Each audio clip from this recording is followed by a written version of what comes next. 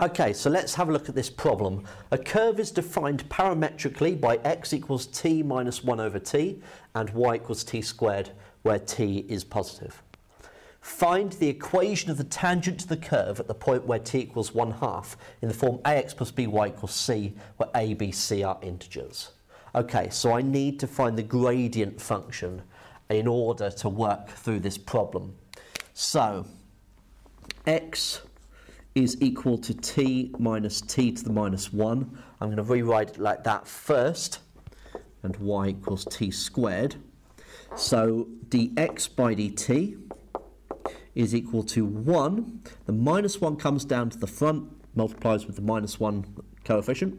So plus t, take 1 off the power, so t to the minus 2.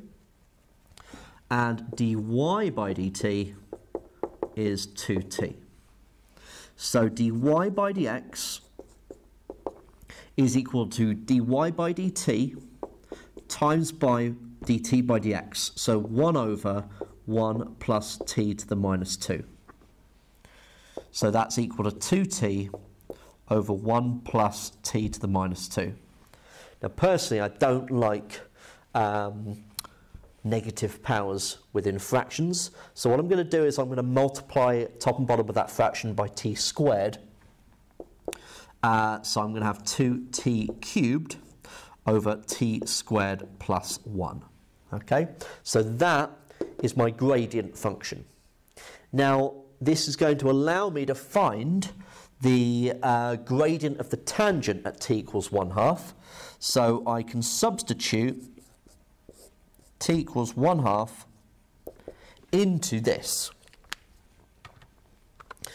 So I'm going to have two lots of 1/2 cubed, so 1/4 in the numerator, and in the denominator I've got 1/2 times 1/2, so 1/4 plus 1, so 5/4. So we've got 1/4 divided by 5/4 is 1/5. So that is the gradient of the tangent that I want. However, in order to find the equation of the tangent, I'm missing some key pieces. I don't know the x and y values, so I can easily work them out, however, by substituting t equals 1/2 into the x and y. So evaluating x when t is 1/2, I get 1/2 take away 1 over 1/2.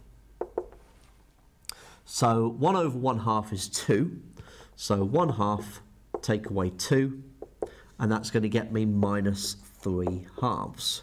So that's my x value. Now substituting t equals 1/2 into the y coordinate, getting the y coordinate is 1/2 squared, which is 1/4. So the coordinates of the point when t is 1/2 is minus 3/2, 1/4. So I now have the coordinates and I've got the gradient.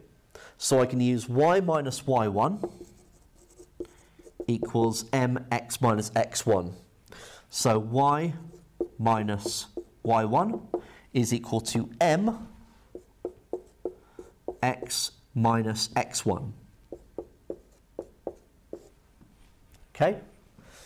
Now, I want to get it into the form of ax plus by equals c, where a, b, c are integers. So I need to get rid of the 1/4 and the 1/5. So I multiply both sides by 20 in order to do that. So I'm going to get 20y minus 5 is equal to 4 lots of this, so 4 lots of x, and 4 lots of 3/2, which is 12/2, which is 6. So if I subtract the 4x from both sides, leave the 20y where it is, add the 5 to both sides, I get it into this format. Minus 4x plus 20y equals 11. And that is the equation of the tangent that I was looking for.